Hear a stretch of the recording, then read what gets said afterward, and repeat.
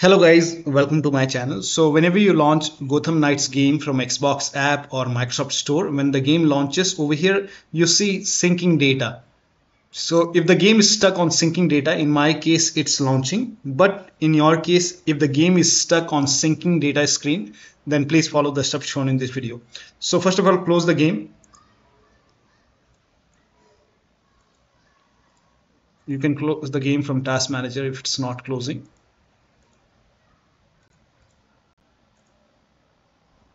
Yeah, game is closed. Now once the game is closed, now make a right click on the start menu and then click on Task Manager once again. And then in Windows 10 on the very top you will see Details tab. So in Windows 10 on top you will see Details tab. In Windows 11 over here you will see Details tab. Click on these three horizontal lines and then find Gaming Services in the list.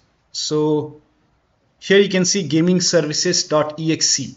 It's gaming services.exe. Make a right click and then click on end task. Now click on end process. Now once that is done, just wait for a few seconds. It will come back. Or you can go to a different tab and then come back to the details tab. And over here you can see gaming services.exe is back. If it's not back, you can make a right click once again, task manager, and then go to the details tab once again and check for gaming services. Once gaming services.exe is up and running, now you can launch the game and the game should not be stuck on syncing data screen and you should be able to play the game. Here you can see syncing data and it's not stucking right now on that screen and it will launch the game. So that'll be all. Thank you so much for your time and please like this video and subscribe to my channel.